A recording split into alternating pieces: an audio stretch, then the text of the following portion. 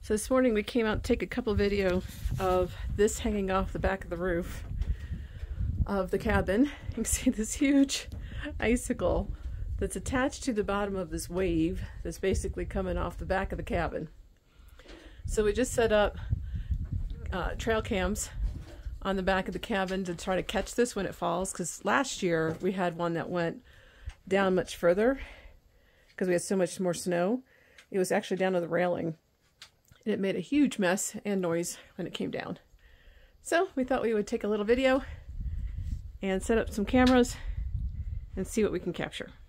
Hope everybody's having a good Saturday. Bye.